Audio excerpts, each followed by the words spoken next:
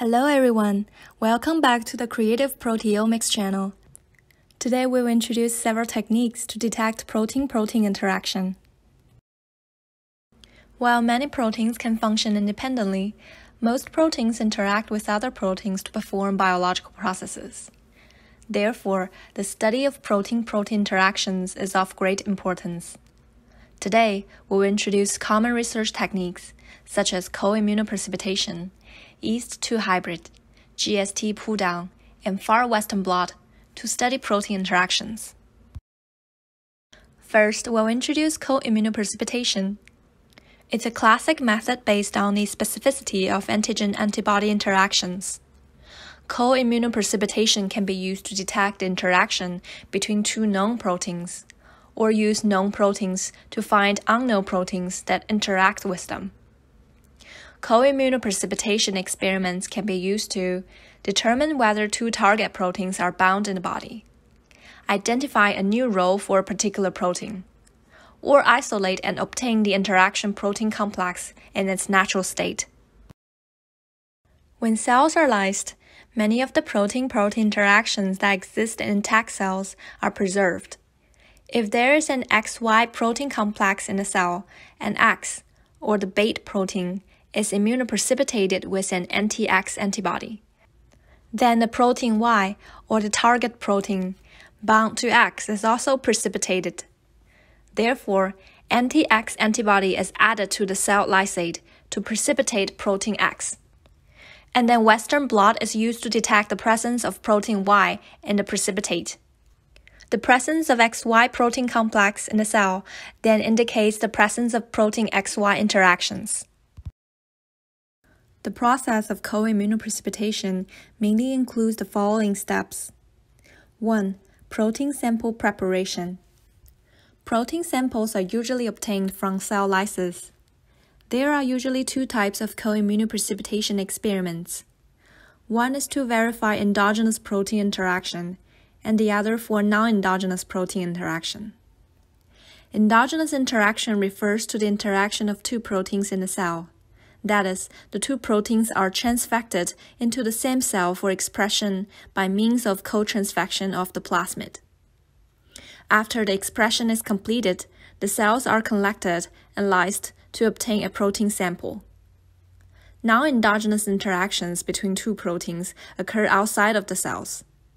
The animal and plant tissues and organs containing the target proteins are pretreated and cell-lysed to obtain a cell lysate. And then a bait protein, usually obtained by recombinant expression purification, is added to the cell lysate to obtain a protein sample. 2. Precipitated decoy protein. Magnetic bead conjugated antibodies are added to the sample, which bind to the decoy protein. The beads are pulled down by magnets, and the decoy proteins are precipitated. If there is a target protein that interacts with the bait protein, it will also precipitate.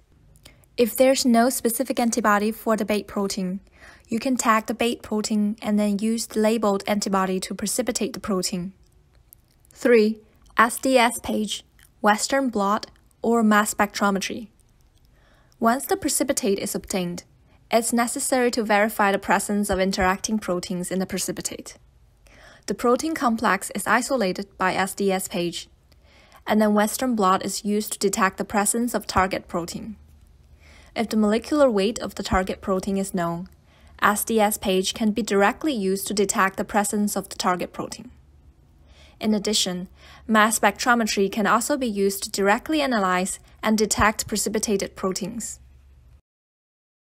The yeast-2 hybrid system, also known as the protein trap capture system, was created by Fields and Song based on the characteristics of eukaryotic transcription regulation.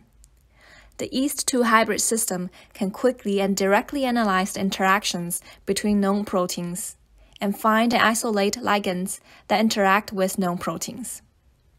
This method is widely used to study the antigen-antibody interactions, discover new proteins and new functions of proteins, screen drug interaction sites and effects of drugs on protein interactions, and establish genomic protein linkage maps. The establishment of the yeast-to hybrid system is based on the understanding of the eukaryotic transcriptional regulation process. Gene transcription in eukaryotes requires the involvement of transcriptional activators. Eukaryotic transcriptional activation factors contain two different domains: the DNA binding domain, or DNA BD, and the DNA transcription activation domain, or AD. These two domains can be separated independently. The functions do not affect each other. BD and AD alone cannot activate the transcription. Only when the two are sufficiently close in space can the complete transcriptional activator activity be achieved, enabling the downstream genes to be transcribed. Based on this principle, a yeast-to hybrid system can be designed. Two proteins to be studied, protein X and protein Y, are constructed into fusion plasmids with BD and AD domains. The constructed plasmids are transferred to homozygous yeast cells for expression. If there is no interaction between the two proteins, the downstream genes or the reporter genes will not be transcribed for expression. If there is an interaction between the two proteins, BD and AD are spatially close, and the downstream reporter genes is transcribed. By judging whether the reporter gene is expressed or not, the interaction between the two proteins can be determined. So how to determine whether there is an interaction? Reporter genes are commonly used as nutritional markers such as HEAS3, URA3, LAC-Z, and ADE2. The corresponding host bacteria are labeled defective cells that must be grown in a medium containing the nutrient markers. Thus, when interacting proteins are present, reporter gene expression is activated so that they can be cultured without nutrient markers to verify the presence of interactions. The third is the fluorescence resonance energy transfer technology, or the FRET technology. In 1948, the theory of FRET was first proposed, which can measure the intermolecular interactions within a distance of 1 to 6 nanometer. In 1967, this theory was experimentally verified, and the distance of 1 to 6 nanometer was called an optical ruler. In the early 1980s, FRET technology was successfully applied to the study of protein structure. FRET can be combined with a variety of advanced technologies and methods, such as electron microscopy and X-ray diffraction, to promote the development of detection methods in molecular biology. FRET is a physical process to detect the interaction between molecules. This method is suitable for verifying the existence of known molecular interactions under normal physiological conditions of cells. The detection principle of this method is as follows. X and Y proteins are fused with D and A fluorescent proteins, respectively. D and A are a pair of fluorescent substances, which are called donor and acceptor. When the X fusion protein was excited with 430 nanometer of purple light, it can produce blue fluorescence at 490 nanometer. Similarly, when we use 490 nanometer blue light to excite the Y fusion protein, it can produce yellow fluorescence at 530 nanometer. When there is no interaction between proteins X and Y, or the spatial distance between the two is greater than 10 nanometer, fusion proteins X and Y are detected by corresponding fluorescence. If there is an interaction between proteins X and Y, or the space distance between the two should be less than 10 nanometer, the fusion protein X is excited with purple light, and the blue light generated by the fusion protein X will be absorbed by the fusion protein Y, resulting in yellow fluorescence. At this time, the presence of blue fluorescence will not be detected in the cell because energy is transferred from the X fusion protein to the Y fusion protein. Bimolecular fluorescent complementary is a protein-based complementary technology that can be used to detect protein interactions in vivo or in vitro. The principle of this method is as follows. the fluorescent protein is cut at a suitable site to form two non-fluorescent polypeptides, Vn and Vc. When these two fragments are co-expressed intracellularly or mixed in vitro, they cannot spontaneously assemble into a complete fluorescent protein. Even when the excitation light of the fluorescent protein is excited, no fluorescence can be generated. The two peptides are fused to the bait protein and the capture protein.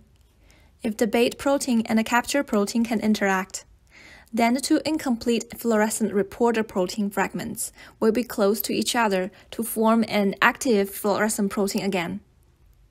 When the excitation light of the fluorescent protein is excited, fluorescence can be generated. Finally, the presence of fluorescence can be observed using a fluorescent microscope to determine whether there is interaction between the bait protein and the capture protein. Advantages of bimolecular fluorescent complementary technology. Flexible, can be used for in vivo and in vitro interaction studies. Fast and intuitive, the interaction results can be directly observed under the microscope.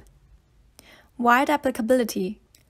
This system has been successfully applied to different host cells, such as animals, plants, fungi, and bacteria. Clean background and high sensitivity. The verification results only needs to detect the presence or absence of fluorescence, and the background is clean and high in sensitivity. Ability to detect weak and transient interactions. Low requirements for instruments. Controllable cost. Relatively simple data processing. Disadvantages of bimolecular fluorescent complementary technology. Sensitive to temperature.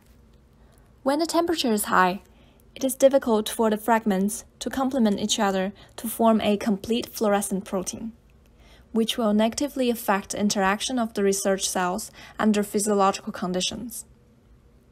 Information is lagging and cannot be observed in real time. To detect fluorescence, this system needs to complement the two fluorescent protein fragments to form a complete active protein, and the fluorescent protein autocatalyzes the two processes. The process often takes several minutes to several hours, so observing the fluorescent signal lags behind the protein interaction and cannot be observed in real time. Tandem affinity purification, or TAP, is a technology that can quickly study protein interactions in vivo. After two-step specific affinity purification, proteins that have real interaction with the target protein under physiological conditions can be quickly obtained. The TAP method was originally used in yeast. Because of its versatility, high efficiency, high purity, and low false positive characteristics, it has been rapidly developed. So far, it has been successfully used in the study of interactions with many other organisms. The TAP tag originally designed was mainly composed of two IgG binding domains of Staphylococcus aureus protein A and a commodulin binding peptide, separated by a TEV proteinase cleavage site in between. First round of affinity purification. Affinity purification was performed using an IgG affinity column. Prot A was tightly bound to the affinity column.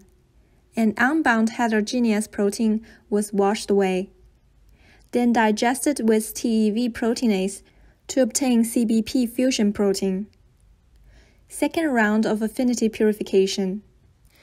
The CBP fusion protein obtained after digestion is mixed with an affinity column coupled with calmodulin for a second round of affinity purification. In the presence of calcium ions, CBP binds tightly to calmodulin. Using EGTA-containing eluent for gentle elution, high-purity target protein can be obtained. If there is an interacting protein in the target cells, the target protein complex can be obtained. The order of the two rounds of affinity purification is to first use an IgG affinity column for purification, and then use a calmodulin-coupled affinity column for purification. If the order of purification is reversed, there may be problems with TEV enzyme contamination. Next, we will introduce GST pull-down. GST pull-down technology uses the affinity of GST for glutathione, or GSH, coupled beads. The GST fusion protein is combined with glutathione-coupled spheres, and the protein interacting with the GST fusion protein is purified from the protein mixture. This method can identify unknown proteins that interact with known proteins, and can also identify whether there are interactions between two known proteins. GST pull-down can be used to determine possible interactions between two known proteins and find unknown molecules that interact with known proteins. The principles of GST pull-down. Recombinant technology is used to fuse the probe protein with GST, and the fusion protein binds to GSH immobilized on the carrier through GST. When the protein or target protein that interacts with the fusion protein passes through the chromatography column or is mixed with this solid phase complex, it can be separated by adsorption. Far Western blot is a molecular biology method for detecting protein-protein interactions. It can verify the interactions between known proteins or analyze the interactions between known and unknown proteins. Far Western blot is similar to Western blot. For Western blot, primary antibodies and HRP-labeled secondary antibodies are bound to visualize the proteins on the membrane. For Far Western blot, the target protein is fixed on the PVDF or NC membrane, and the bait protein is used as a probe to detect the target protein on the membrane. And then a specific antibody is incubated and detected for analysis interaction between the target protein and the bait protein. The Far Western blot has the following main steps. 1. Gel electrophoresis. Proteins of different sizes are separated by gel electrophoresis. 2. Transfer film. After the proteins in the samples are separated on the gel, the proteins are transferred from the gel to the membrane. The purpose of this step is to attach the protein to the surface of the membrane, making the protein easier to detect. 3. Blocking. After the transfer, the entire membrane is generally closed with heterogeneous protein to block nonspecific binding sites. Commonly used blocking agents are skim milk powder and BSA. It should be noted that blocking agents may cross-react or disrupt the protein interaction to be studied in other ways. An appropriate blocking agent needs to be determined based on experience. 4. Probe incubation.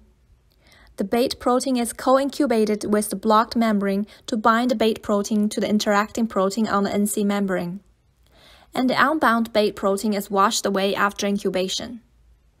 The higher the purity of the bait protein, the higher the success rate of the experiment. Advantages of Far Western blot. Good experimental repeatability. Analysis of multiple tissue samples simultaneously. Molecular weight of interacting proteins can be determined immediately. Disadvantages of Far Western blot. The experimental process contains multiple watching steps, so weak interactions are difficult to detect. Interactions are difficult to detect if the quantities of the target protein is low in tissue.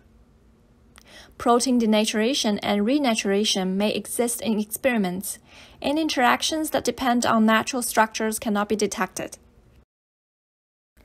Creative proteomics provides the above techniques to detect protein-protein interactions. Please contact us for any suggestions or service requests. Thank you for your time.